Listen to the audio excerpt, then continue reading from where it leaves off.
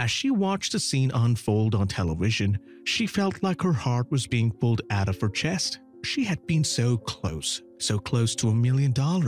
She could have retired, she could have traveled the world, but someone had bought her dream for a pitiful single dollar.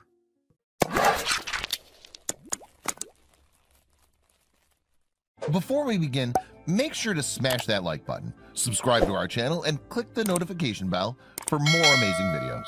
Natalia Burns of New Jersey had been very close with her family, so when her father passed away from lung cancer, her mother had joined him only a couple of years later. It was a profound loneliness she couldn't even put into words. There was also an unpleasant task she had to carry out. Being an only child and everything in the will being left to her, Natalia had no choice but to sit in the house she had grown up in and sort through all her parents' belongings. This also included things that had been passed down from her grandparents. The first box made her fall to her knees and break down in another wave of tears. It was all her old school stuff her mother had kept. She sat in the middle of the quiet house trying to keep herself from utterly falling apart. How was she supposed to choose what to keep, throw away, or sell? The first solution would end up in the first domino in an unbelievable series of events. Natalia decided to start with the easy thing that had no value. Stuff like bed sheets, kitchenware, and food. The first stage would be to try and sell anything unstable in a yard sale. That's when she came across a trunk full of quilts and blankets.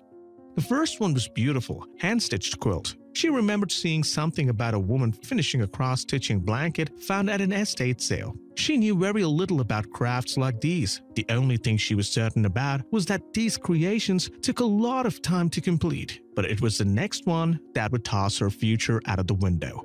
It was a plain blanket, a sort of woven quilt. It wasn't much to look at, so she tossed it in the bin where everything else would be sold for $1. Even when the sale was in full swing, people didn't seem to take notice of it. That was until one man saw it and turned pale. "Only $1?" he asked, gripping it tightly. "Yes," Natalia answered, already wondering if she had made a mistake. The customer whipped out $1 and scurried away, leaving her bewildered as to what just happened. It would be an entire year until she found out the truth, that she had given away a fortune. It was an antique show. That episode, front and center, she saw the blanket. The man and the host chatted excitedly about the historical value and unbelievable worth of the find. The estimated value of $1 million slapped her right across the face. The big question was, what was she going to do about it?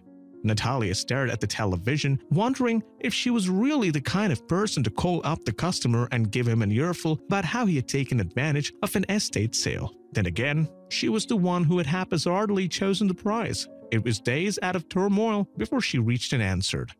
A bright, exciting future might have been lost, but there was still good that could come out of it all. After many calls and email exchanges, she finally found the man. Natalia kept the email short and simple. There was only one thing she wanted.